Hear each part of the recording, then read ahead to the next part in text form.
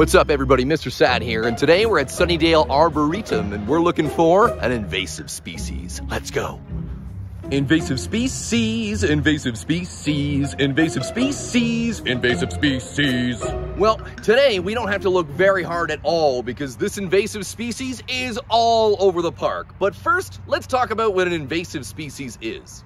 An invasive species is something that's not from wherever you are and was brought there by somebody or something. They also are extremely negative for the environment, which means they can harm both the plants, the trees, and the wildlife in the area. And an invasive species could be something like a plant, an animal, or even an insect. And now that we know what an invasive species is, let's get to the topic we're talking about today. This species is creeping, this species is crawling, and this species is hairy. Ew, gross. Today we're talking about the Gypsy Moth Caterpillar, and they are all over this park. They're here, they're there, they're here, they're there, they're everywhere. And not only are they all over this park, they're all over this community and different communities all across Ontario. And they are extremely hungry. They're very hungry caterpillars. Shout out Eric Carl, gone but not forgotten. Now, one of the reasons I decided to come to Sunnydale Park is because there are trees not only just on this side of the street, but all throughout the park that have been completely picked over by caterpillars and have hardly any leaves left. It's awful. And here's something that's also super weird. I'm walking through an area with a lot of trees, and it almost sounds like it's raining right now. But it's not. It's actually just Gypsy Moth Caterpillars falling from the trees and hitting the ground with a ugh. Oh, hey, sorry to interrupt. If you could do me a quick favor and hit that subscribe button real quick, I'd super duper appreciate it. The more subscribers I have, the more I'm able to do on YouTube, which is great for me and great for you too. Now back to those caterpillars. So where do these things come from? They actually lay their eggs, which look like kind of like a little puff, usually at the base of trees. They're a big fan of oak trees, and they hatch in the spring. Now, young caterpillars usually like to crunch and munch during the daytime, whereas older caterpillars are a bigger fan of eating at night.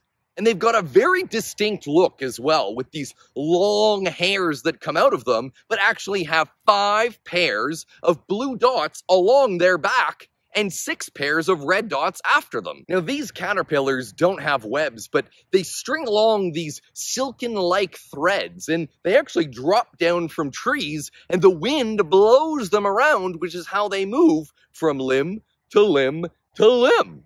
Oh, and full-grown caterpillars can actually be 1 to 1.5 inches long. And on their legs, they actually have these, like, hooks that allow them to climb up trees and climb onto leaves and hang out there while they're feasting on them.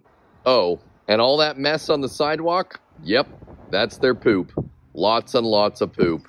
And talk about sticking around a little too long, these caterpillars actually stick around for up to 2 months, munching on trees. So what are we gonna do about these things to make sure that they don't eat our trees? Well, the best thing that you can do is actually wrap the base of your tree in either something that's sticky or slippery to prevent the caterpillars from climbing up. Some people use burlap, which is kind of like a woven fabric that the caterpillars get stuck within.